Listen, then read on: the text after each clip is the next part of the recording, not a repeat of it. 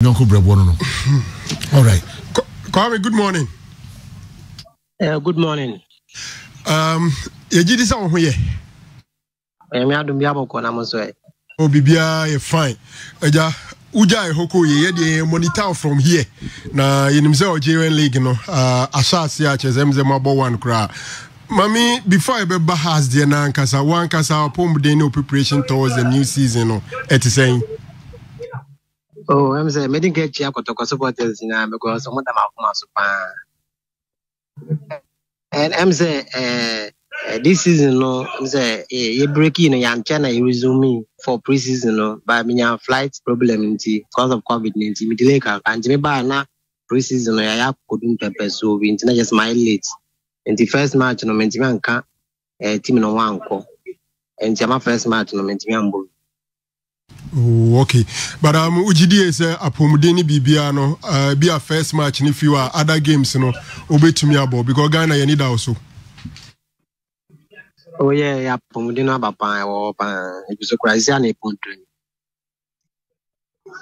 Now, first season no unsa join you midway. Saying USM team na nkasa playing body ne supporters na nkasa receive you. Ya de jago no na wo sha na yakọ YouTube ni an ne yakọ hebi. Saying na kru na nkasa say receive you because free ano na Ghana ha yensi form. Oh, I'm the supporters in the Jimmy Depan because after season no omo waiting from defense to attack no be they were score the man. I think say the man I'm very impressed by and the first match no meant me am go I started calling for Kwame team. Did he say your man am young kotokona no and I'm good so I'm Jama supporters no I'm them super. Oh, okay. Nkomo bi ametete kra dem say gise chire ne ebedi. Metete ye say Ali piso mu di ani di wachi denden a hwe kra no anwe season wo Algeria. Me tete ne baby me nim say bi a wati bi na be person obe comment there. As information this say basa na an agent no na ya na odi nko. So no e concrete answer na was start on meeting go because on person me focus on person me nya divided attention. Okay.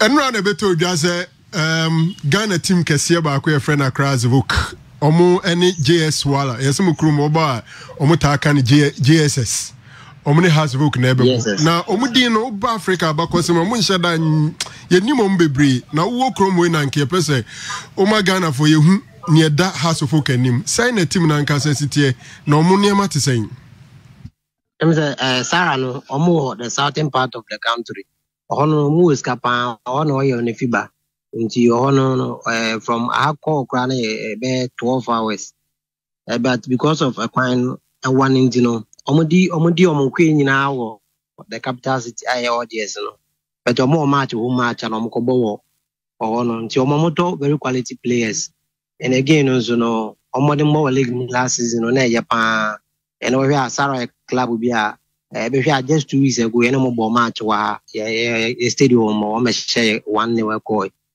And again, no, stadium no one more calf matches in our a very good side. I want to right your move. Emma Kotoko has a phone look down. Sell me a new club, and I say, only need to say yes, it's and I say, JS Kabili, a very good side. Not just home matches or calf home matches or home grounds, not just at least Unimumu yepa. Omo players are move free Algeria like international players near the team nimu. Oh, I'm invited almost striker be once be but I'm say a chain almost a drop and sad on very good pound go share. I'm say 1 or 2 players be but for now no can national team play you know. Bisase bia omo player be free fancy be free Mali and I say be a Senegal and from different countries and Algeria for boys na na team nimu. Algeria for boys na what team. Now mo park no artificial and astroturf. Sorry, astroturf and natural grass. Astroturf. Unti has any Saoura bebo no astroturf so say USM. Astroturf. Algeria park any astroturf e mean sape. Ba e na astroturf. Oh, okay. Now game no ya somewhere November December weather net is saying yania bia usha and pempi nem say approaching November December near na kakra say na around that time has we can expect in terms of the weather when they are coming.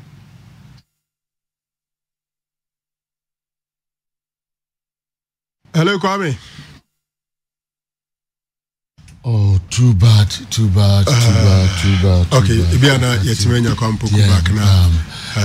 Now all my information and vital. Yeah. Enti Kwame Poku and any no to komo edi free Algeria. How to folk opponents. I won't come to train in on narrow.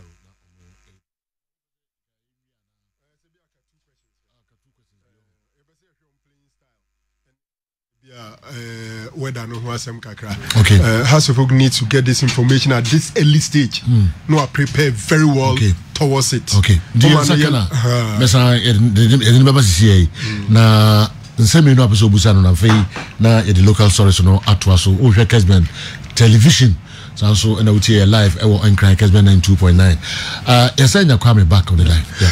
Kwame where the MCA Luzu Kakraba, near Bisa say around November, December, on Bebo game, no, Yana weather net is saying, orgies. I say, I want to start your banner, from now, I'll connect I copy me one day. I want to say, I also prepare more on that aspect because I will Ababa. Now, swallow for no, on playing style, at the same, same fancy be a has to penny be afro nanka trumufu kakra then I'll be to my catch on. Oh, more of attacking team. On ball, no possess back me, no more question. Back me, no more question. From midfield need to attack, no, very strong. What boy here swallow for pay? I'm saying first leg match, and it's Saoura and a boy home grounds. A show me two. A first goal na penalty. I'm saying mina penalty and sana. It's just a goal. Enti what boy here has a folk? What boy here swallow? Enti ubeti my boy pa. Uli two teams no. And what they more twins and yenya. Ube kase saying no maho dini city. I'm saying Saoura no. They were more only they were has ball. Has ball advantage kakra. But so I'm looking down. Team say a team NG India and never home. But I'm ban all out. A good side in Jomo prepare myself for there. So many in a game no so much me any advantage. I was a home no. I'm to be fine because I will need it. Because Andra na many boys in because I na make us Saoura next has I never book out from say Saoura be show me for. Let's just say I was almost prepare home so that na you can defend very well. Achom so munyasa says no go jinti no super so much for now munyasa de no why now Kwame Black Stars you be mu now say free kakao this season what expectation is saying and then my final question I just say now me bisa say Black Stars this season what expectation for Black Stars in the sense because minim say when you collapse na at a point in time will fall off. Oh, I'm saying this season, no. I'm saying GT said you might be because last season, no. Many team now may start in terms of the performance now. Last season, me done did the market up. No, so I think say Black Stars, no. Many are kunya nabo bebre and me GT say this qualification Black Stars ever qualify ahead of South Africa and me wish a team Krobia this season. All right, Kwame Poku, yada CP. Now come a person who did message direct. Ebe ma kotoko players na wajawa ne omuna age ne mama no address omo show omu tie o picture down for you so kasa chire omu direct o kotoko. I'm say kotoko new players ma sign no me hu ma hwe. I'm say kotoko sign play bi am ko in videos on YouTube. We are very good players, especially one striker be on fee outside by no any videos. Always speed or send him go in this share. Enti Mr. Omo say send your boom with you no me stardom no and carry more away. Now I'm stay focused because there was a time be na the one on boom with radio so no na fimpo na mentiminya time mbo end am po na metina ko train am say e we na ha me and then nya management o maka kire me say me ma me hwe stardom I wasn't forgetting in my and I'm focusing on the next step no am say and also can to motivate me it me push ko enti ma stardom na your mother asantene de oba ebe hype na de but misro mo enyo mo de no mo nkoso work ada na mjidi say bia be Kwame ka we de misro